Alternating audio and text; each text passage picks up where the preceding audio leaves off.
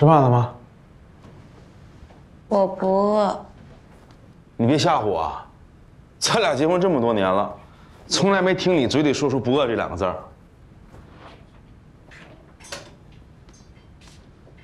怎么了？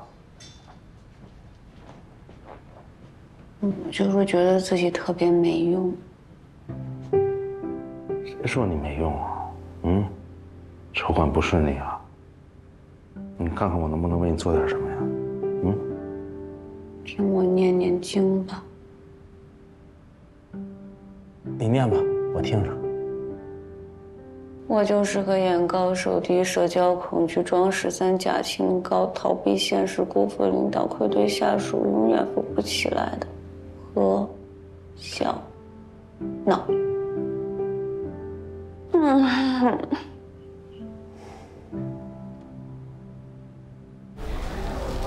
哎，丈母娘什么时候回来呀？明天回来。我爸自打出事以后，我丈母娘没回过自己家呢。这不快入冬了吗？那回去看看那水管子，他们家都是自拆门。那你丈母娘今天晚上不在家呀？那我是不是耽误你大事了？我真不应该叫你出来，要不你赶紧回去吧。是没事，安心吃吧啊。佳茹搁家睡觉呢。这会儿睡的什么觉啊？养精蓄锐啊？行了行了，他那郁闷着呢。啊？他那纪录片筹不到钱，那项目可能要下马。哎，我记得你是不是在新加坡有个远房舅舅？呀，你不说我还差点忘了，是有一个。特有钱，挣个几个亿吧，人家做进出口贸易的。那你觉得，像他这层次的人，对弘扬中华文化瑰宝会不会有兴趣？你说对家人纪录片啊，想都别想。听我妈说呢，我那个舅舅啊，对什么文化瑰宝都不感兴趣，就对旧社会那3妻4妾啊感兴趣。哎，1000万呐，1000万，真是男怕入错行，女怕嫁错郎。万般无用是马龙，搬多少砖挣多少钱，这辈子挣的钱啊，用5根手指头就能算出来，头疼。哎，你现在还能为这么大一笔钱头疼，那就高大上了。我现在为什么头疼？我就为我姑娘业余班、兴趣班交那几万块钱的学费我头疼，还有对那个猫儿子、猫孙子那点猫粮我头疼。行了行了啊，别给我这哭穷了，这顿饭我请，行了吧？老板，一会儿帮我打包1份五花肉啊，再加1份腰子。真要腰子呀？是，那我别耽误你了，你赶紧回去吧。滚蛋，赶紧吃。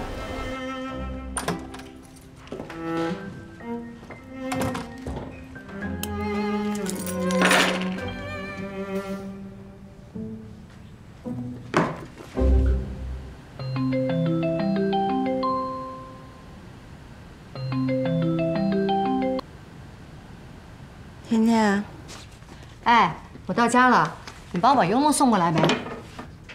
好嘞。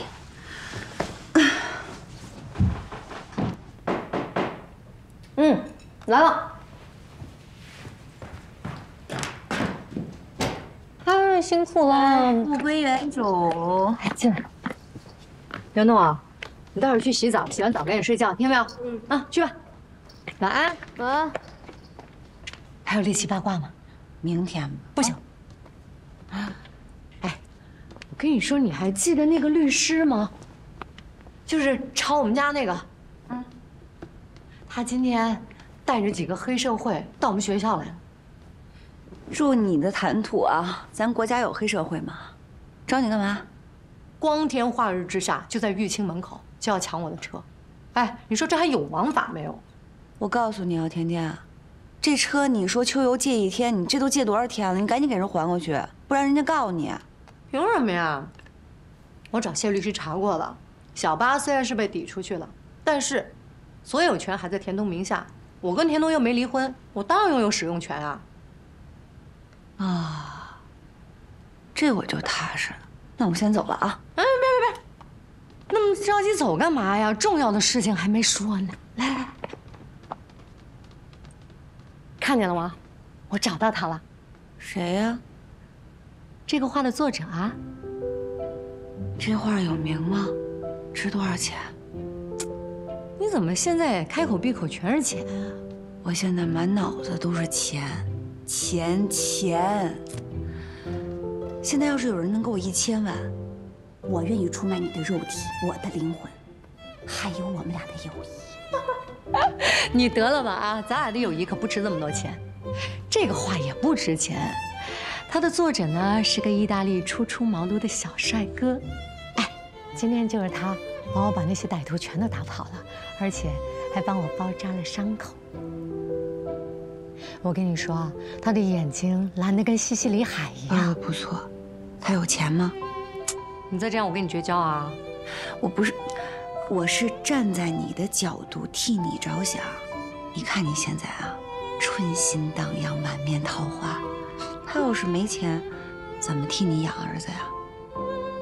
哎呦，人家这是刚刚被玉清招来的美术老师，估计啊不吃不喝也就够优诺交个学费吧。那怎么办呀？哎呀，人家才大学毕业2年，比我还小10岁呢。我的意思就是说，这个缘分呢，就是很奇妙的意思。哎呀，我没别的意思，我没非要跟谁过一辈子啊。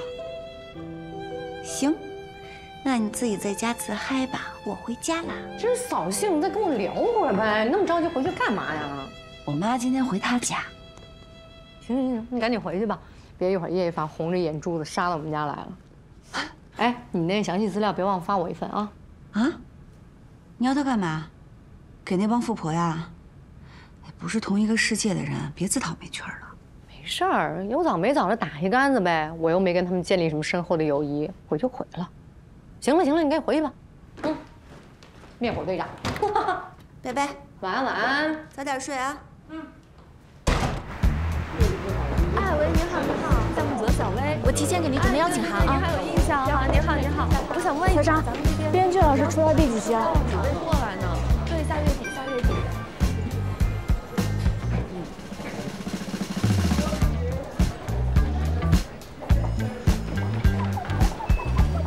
露露，小韩，哎呦，好久不见啊！今天要辛苦你了。哎呀，不辛苦，我可是武侠迷啊，就等着咱们这个项目开呢。哦，对了，这位是我的新搭档李静。哦，你好。这位是《独步江湖》的美女制片陈小涵。哦，是《本草补丁》，改名字啦？这名字也挺好的，正经。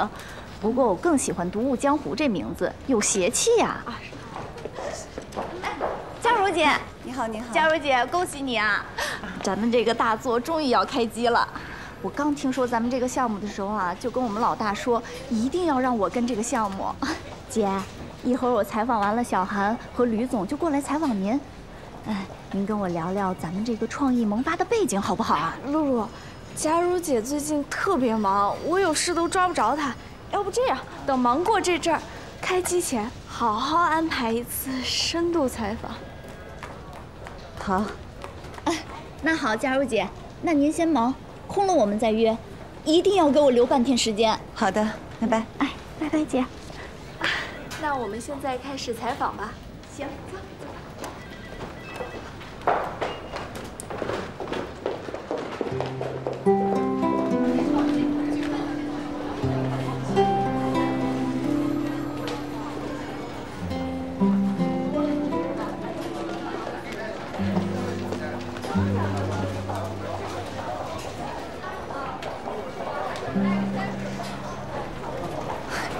干什么呢？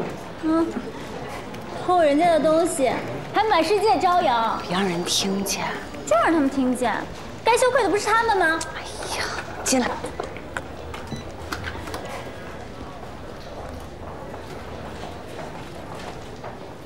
他们是不会觉得羞愧的，因为这是他们自己主动的选择。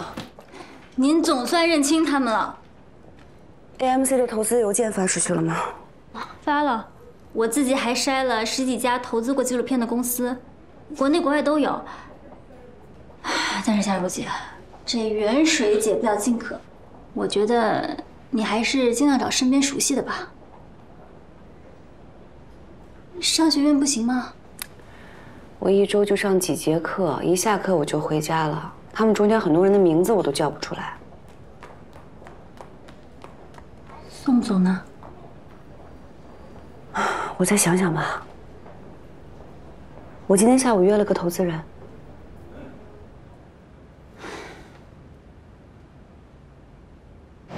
不行，不能再等了，再这样等下去，这个项目一定会流产的。妹妹，你想让我做什么呀？要不，你把姐夫给约出来。不，这不好吧？你背着嘉如姐。一将无能，累死千军。皇帝不作为，后宫必须干政，否则一起等死吗？这宫廷戏看多了吧？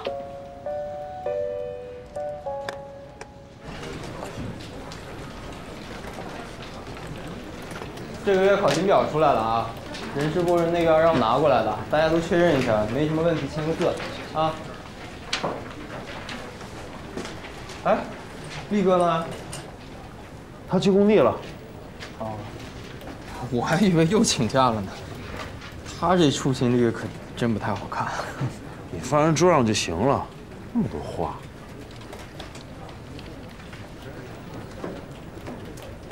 哟。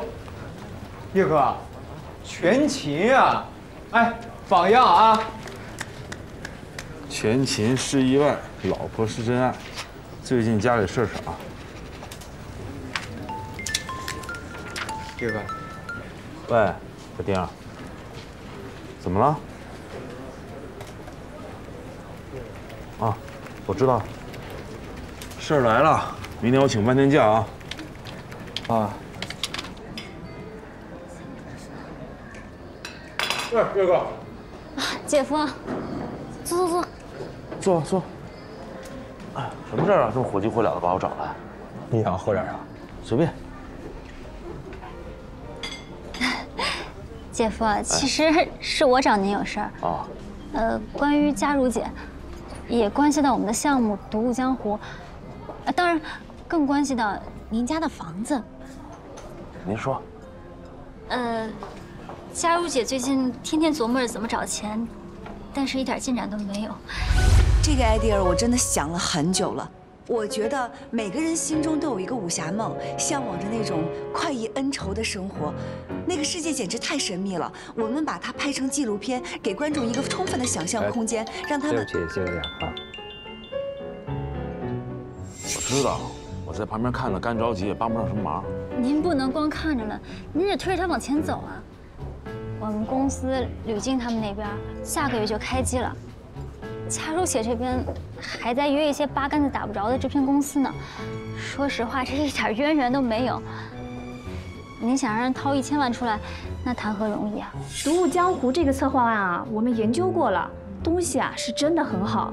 但是我听说您公司有一个本草武林，跟您这项目几乎是差不多。不一样，就是算姐妹篇吧。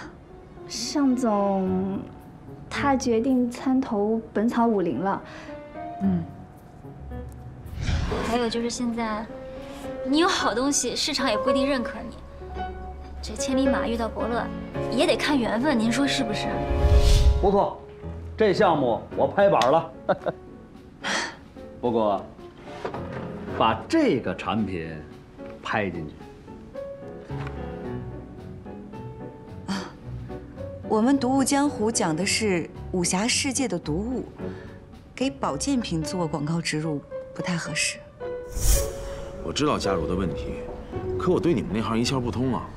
那你觉得我该怎么个帮法？找钱这个事儿，哪行都一样，找有钱的就行啊。我身边也没什么有钱人啊，最有钱的就是我老板了。我老板的脑回路比那暖气管子还直呢，没有任何艺术细胞。当然，咱也不能是谁都拉入来，还是得找一些投资经验丰富，跨行操作他不发怵的。跨行砸1000万还不发怵，那得是家里有矿啊。其实，嘉如姐身边就有一个现成的金矿啊。您说，那个商学院？我就说您是名牌人。商学院有钱人是多，可我也搭不上线了。我们今天来，就是想商量怎么搭上线的。他们那儿有一个叫送销的，我们上次去云南碰到过，还招待了我们，挺热情的。我知道那个送销，跟我媳妇闺蜜正相亲呢。啊？那更好啦，这又是同学，又是闺蜜相亲对象，不如我们就从他开始啊。不行，那个不太方便。怎么不方便了？我跟我媳妇闺蜜的老公啊是哥们儿，我现在住那房子还找他借的钱买的呢。做人得有底线，你不能说因为换套房子，你投奔兄弟的情敌去了，那叫什么事儿？你看我说什么来着？人家叶哥讲究人，必须的。自己是鼻屎了。这么，送销啊，咱给他当备选，普遍撒网，重点钓鱼，先和文化界的大佬下手，你觉得怎么样？也行。媳妇儿，回来了，累不累啊？吃了没啊？你要没吃，妈还给你留着呢。要不我给你热热去？不用，我不饿，我困了，我先进去睡会儿。你怎么看着有点憔悴啊？你们跟着我干嘛？我没事儿。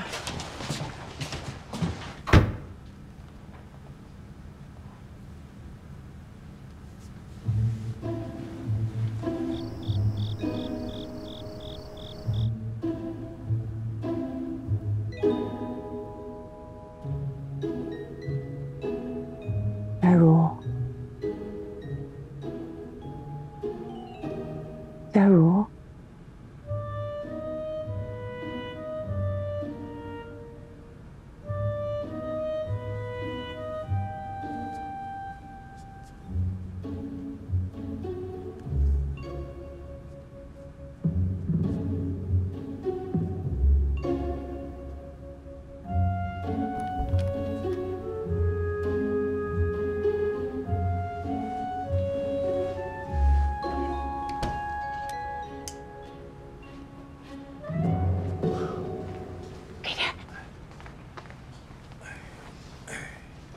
哎，你这是在帮他呀？你干嘛自己不找他要啊？是，骆家商学院同学群，他都憋这么长时间，不好意思跟同学开口了。啊，我上去说我是何家如老公，我媳妇儿拉投资不好意思开口，我来给你们化缘了。就你女儿的脾气，不得锤死我？那你这一个一个的翻，你翻得着翻不着还两说的呢。就算你翻着了，那不还得去求人吗？要我说啊，这伸头缩头都是一刀，还不如痛快点儿。我先找找看，看有没有可能对这事感兴趣，然后我再创造机会，搭讪，再不着痕迹的把这事说出去，这样也不丢面儿。哎呀，你说我这一辈子雷厉风行的，我怎么生了这么个肉晶晶的货呀？真是的，哎，这是去要投资啊，又不是去要饭。我的妈，这人呐，没有全能的，就你闺女已经够不一般了，她要在这事上再没有点缺陷，能落我手里。哼，说的对。就像飞轮效应，创业初期的企业可能会投入巨大的成本和努力，但只要找对一个正确的商业模式，就能像飞轮一样运转起来。一旦建立起正确的飞轮模式，它的市场潜力无疑是巨大的。飞轮模式更具有潜力的是，能让业务衍生一个主营业务，并推动相关的其他业务，从而占据有利的资本市场，获取更大的社会价值。当然，作为投资人，要拥有成熟的投资能力，不能仅仅看到眼前的效益和短暂的盈亏。谢谢大家，今天我们的课程啊就讲到这里。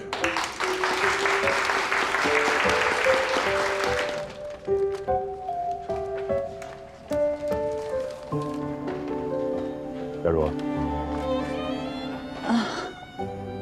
有空吗？晚上一起吃个饭。好啊，我正好有事找您。老宋，哎，晚上一块儿吃饭啊！又来了，一块晚上吃过饭。好。哎呀，给个面子。好。你先到大门口上我的车，我也不好。哎，给个面子，给个面子。今天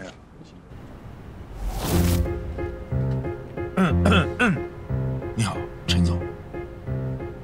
哎，我是不是在哪儿见过你啊？哎，我媳妇儿做的工作跟你有异曲同工。安老师，你好，您在那个新浪财经上面那个专栏啊，我每期都看。您推荐的股票，我每一期都买。我媳妇儿有一个纪录片，马上就要开机了，她都推荐我啥玩意儿来着？我去，哎，他们一个准。谢总，您好。百闻不如一见，您这才是典型的儒商风范。我媳妇儿有一个纪录片叫《独步江湖》，是有点操之过急呀。你好，何小姐。谢谢。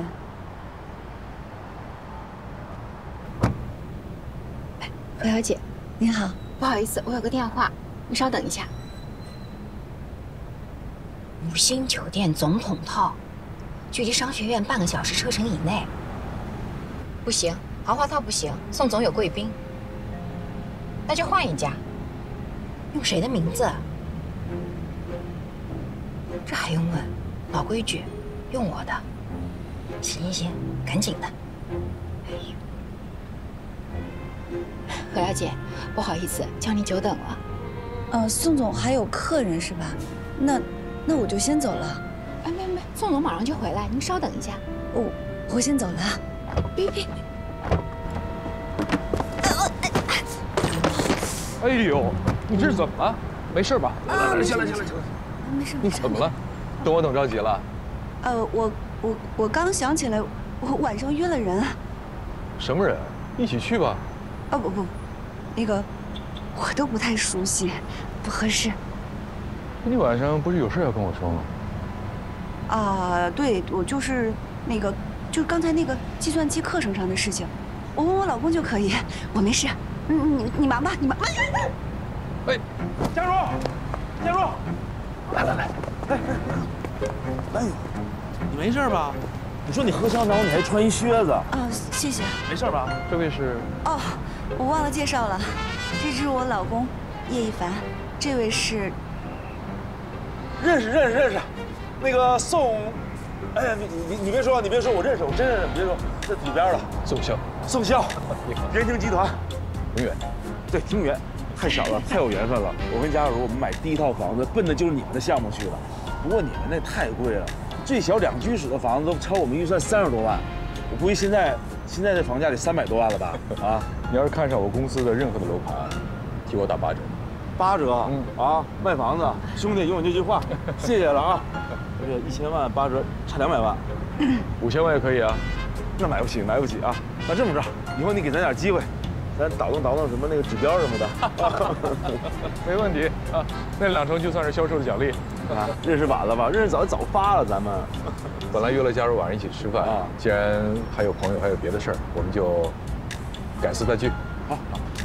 改天聚啊，一定聚，不打扰了。好，来，哎，不用，好，哎，再见，宋总再见，宋总，哎，再见。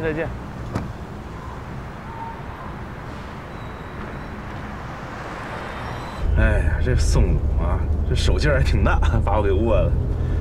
这么大卡，一点架子都没有，还挺大。那房子说8折就8折。人家就是空口人情，你还当真啊？人家知道你买不起，也不会买。嗨，不就是初次见面瞎搭讪吗？人家释放一个善意的信号，活跃气氛啊，咱们就安安心心的接着就得了，1分钱不花，2家高兴，不挺好吗？哎，咱当年真去看过那楼盘吗？不是挺贵的吗？我傻媳妇儿啊，那么贵谁看得起呀？啊，你别我说什么你都信，傻媳妇儿。行了，你够社会的。哎，对了，他跟甜甜那事儿，你安排那相亲进展怎么样了？没戏呀。为啥呀？那田东死活不肯签字，甜甜总不能犯重婚罪吧？哎，这事儿吧，我老矛盾了。你矛盾什么？你说甜甜要真傍上这么个金主，那不就等于是咱俩傍上一样吗？不过对那田东确实太不公平，人田东以前借过咱钱，还帮过他。不行，咱们还得站在田东这边。我妈从小就教育我，谁对咱好，咱一辈子不能忘。看把你给为难的呀！做人难呐。做叶一凡更难。哎，你干嘛拐弯啊？我带你绕个路。又耍什么花样啊？1号楼封顶了，我带你过去看看。怎么又看？前2天不刚看过吗？我不去。那时候没封顶呢。我不去，我要回家，我回家。出去。好，出去，回家啊，回家。哎，嘉如现在朋友圈啊，就是有互动的，主要就这4个。这个尹三香和刘杰都跟文化产业沾点边儿。这谢总光看朋友圈不知道干什么的，反正肯定特别有钱。你看啊，他除了周末上课，平时就专门玩极限运动，好像不用工作就有花不完的钱。这尹三香我知道，也是条大鱼，咱们可以试着攻一攻。好。那个宋潇呢？嘉如姐跟他断联了吗？没有，我昨天刚遇到他，还主动约我吃饭呢。我说那个看我时间吧。哎呀，可惜了，不是做文化的。哎呀，这有什么可惜的？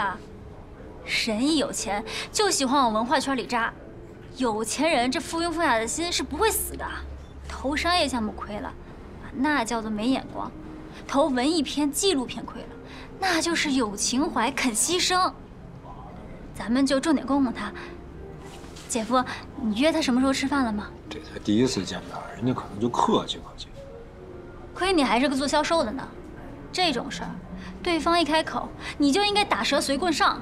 对方随口一说，你也随耳一听，那机会都是这么过去的。那行，那等我下周再接嘉如的时候，我就跟他。姐夫，我们没有那么多下周了，这见面、开口、谈协议啊，审批、打款再开机，您估一下这流程。那你觉得我该怎么办啊？那怎么能抄起电话？喂，您好，宋总，我是叶一凡。啊，你同学她老公，您上次说下次一块儿吃饭，我还说我没时间，我现在有时间了。你看您能履行您的承诺吗？那能这么说吗？较劲呢你！文博说的对，人家几10个亿、几百个亿身家大老板，日理万机，一天得握多少次手，打多少次招呼，得有多少次应酬，很多话都不过脑子的，还就随口那么一说，我就随口那么一答应他。打电话发微信都不合适的话，咱们就上门找他去。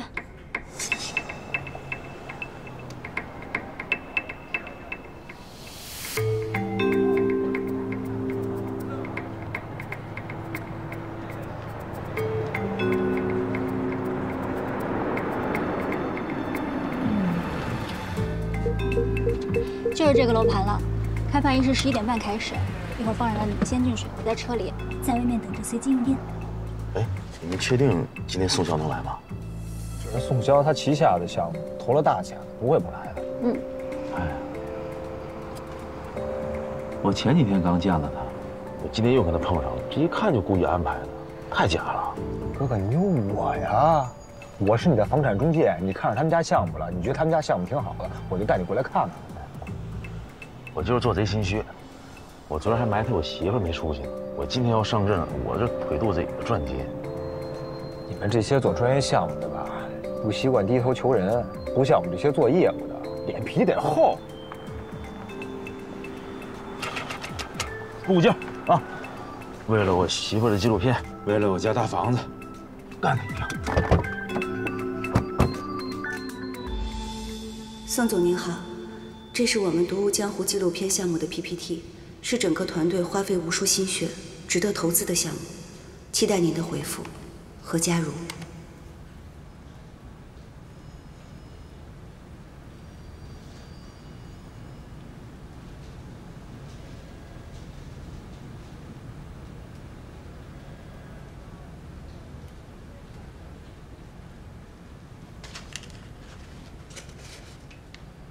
宋潇是好人，宋潇是色鬼，宋潇是好人，宋潇是色鬼。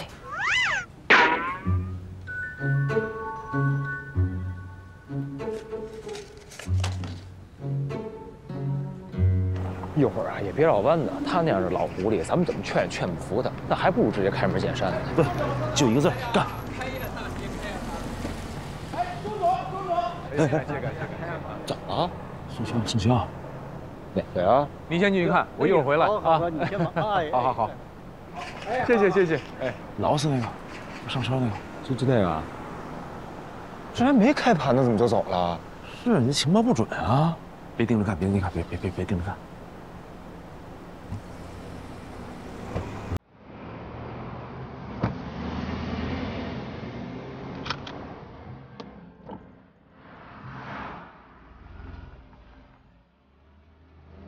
什么情况？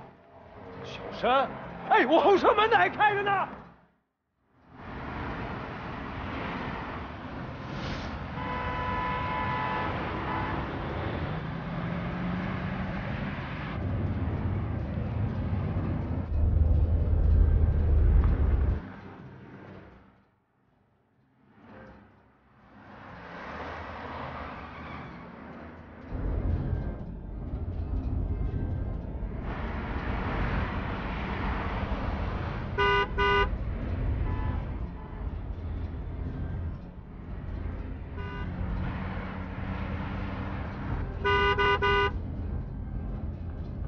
你怎么老摁喇叭？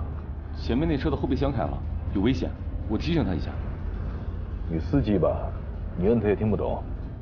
追上去说。好。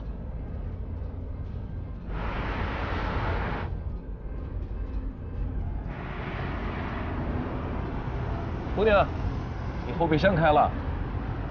你后备箱开了，你的后备箱开了。哦，谢谢啊。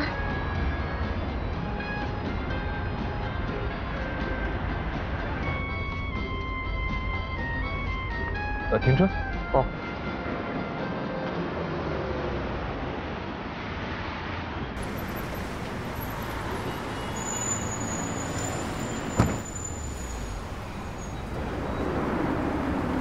小山，还真是你。宋总，是您啊！你这是怎么了？我东西找不到了。您刚才有没有看到什么东西掉出来？我的横幅好像被我弄丢了。什么横幅？我们纪录片仪式的开机横幅，我这弄丢了，嘉如姐会骂死我的。她还等着，那怎么办呀？别着急，别着急。他在哪儿？我去帮你求求情。真的吗？当然真的。谢谢宋总。你跟我客气什么？那别站着了，给我带路。好。我是不是太自作多情了？人家可是有上亿资产的富翁啊，什么样的女人没见过？肯定是我想多了。也许宋总平时就是住酒店的，或者约了什么人，他助理不知道。哎呀，我是错过了多好的机会。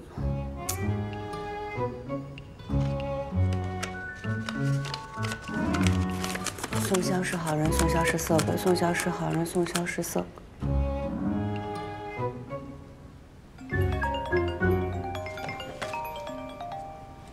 喂，小山。喂，嘉如姐，你在办公室吗？对啊。15分钟之后我镇你，你就下楼。啊？下楼就行，办公楼门口。你记着，我们都江会要开机了，我是去做开机横幅的。啊？好好好。我来不及了，你记住这2点，随机应变吧啊！哎，开机？开什么机？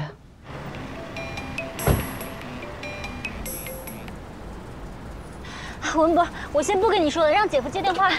喂，姐夫，你现在去我们公司楼下，文博就先别跟着了，他跟宋总也不认识。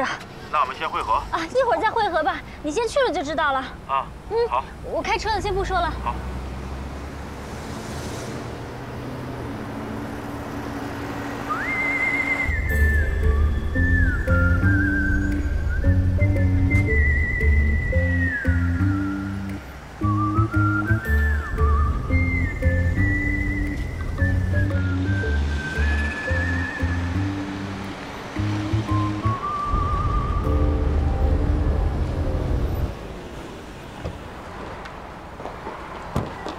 小山，你刚才说什么呢？什么独舞江湖开机啊？姐，对不起，是我的错，我不小心把横幅弄丢了。什么横幅啊？开机横幅。嘉如，宋总，你好凶啊！啊？你平时工作都这么可怕吗？你看把小山刚才吓的，在大街上把横幅丢了，差点哭出来。啊，这也不是什么大不了的事儿。我还没开始求情呢，你得给我这个面子。嘉如姐，你原谅我了。啊？宋总，真的太谢谢你了。那你给我个机会请你吃饭。好啊，那嘉如一起吧。你看咱们这缘分，老天爷都不允许我错过跟你在一起吃饭的机会。嘉如，老公，宋总，这么巧啊？巧。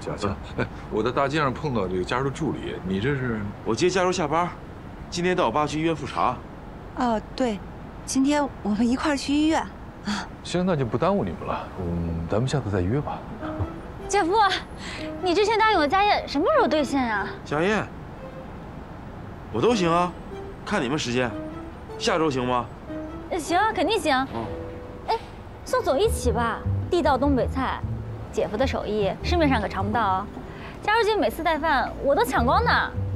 宋总一起吧，正好咱们喝一杯，尝尝我手艺。家宴啊，听起来挺温馨的，说的我有点心动了。那就这么定了。行。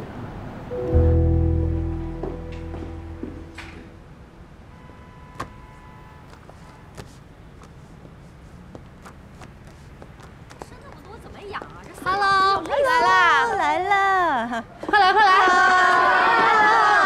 Hello， 哎呀，干啥呀？是我记忆错乱了吗？今儿沙龙主题是烘焙课堂啊，还是名片赏析呀？是烘焙课堂没错，这不机器材料都摆在这儿了吗？但是呢，这个饼干啊是烘焙的入门项，特别简单，是吧，艾拉妈妈？是。所以呢，我特别给你们准备了一个课余节目，给你们溜溜缝。哦。待会儿呢，饼干进炉的时候啊，我给大家播放一个我闺蜜做的纪录片。哎呦喂！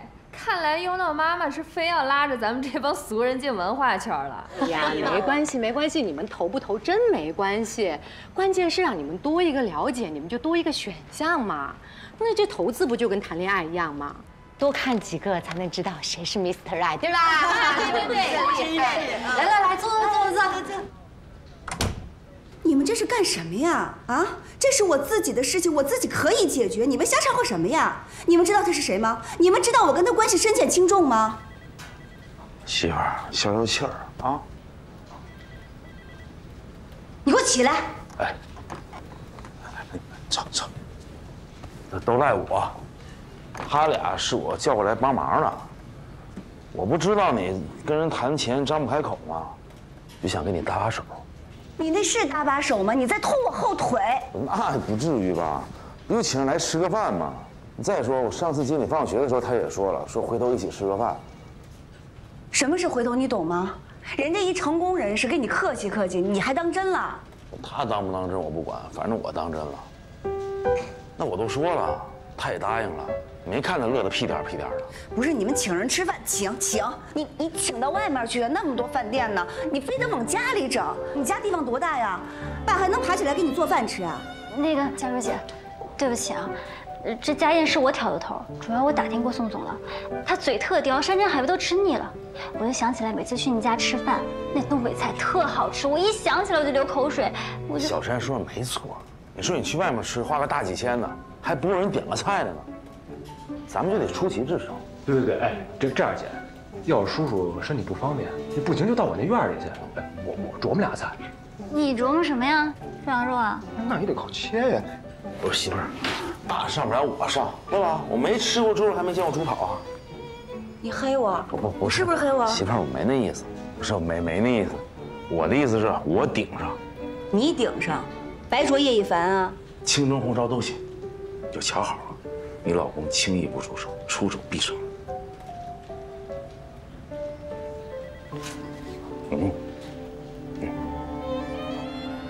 哎呀，甜甜啊，这好说不说的，我们几个对这行真的没什么兴趣。但是呢，你要真这么有信心的话，也不是不行。你可以先上，先趟一下。我们看完了之后，要觉得还不错的话，那个时候再上也不迟。甜甜先给咱们试试水。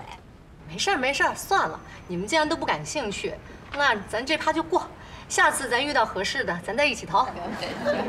甜甜啊，对，上次读书会之后，在停车场跟你说话的那个女的是谁啊？啊，就是后面跟着两个男的，穿着黑衣服、黑裤子，戴着黑墨镜，就像那个港片里面的那个黑社会一样。黑社会的，他们是劫匪，他们要抢我的车，我拼命的喊救命。当时你看见了，你怎么不下来救我呀？吓死我了都！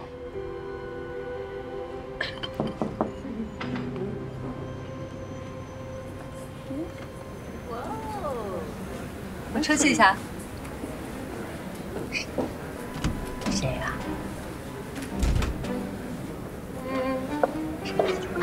去车上，去车上去。哇，这弄半天喜欢这个款的。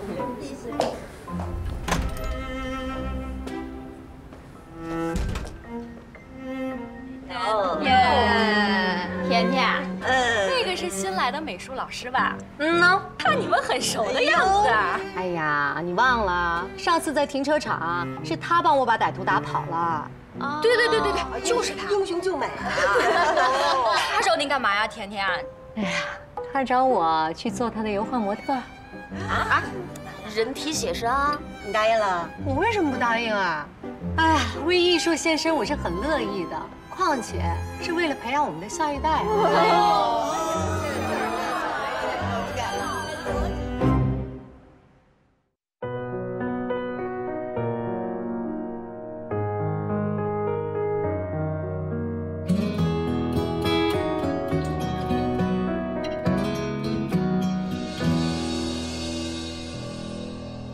下班的男人微微发胖，发型还跟去年一样，把梦揉碎交再给甲方，终究没派上用场。享受的快递总在路上，秋天又在了，心情已正向，窗外人浪像片海洋，还能不能迎头赶上？时间的手拉着少年郎，不再是来时的匹马单枪。我们曾怎样遍体鳞伤，回忆不会比生命更漫长。好吃的饭在餐桌上，光在窗台上，日子过得漂亮。喝一碗热汤，烦恼都化为过场，幸福会到访。我想去城市的灯火昏黄，要请你跳一曲素律所望。后半夜的风有些微凉，我们的手不能放，好多话还没有讲。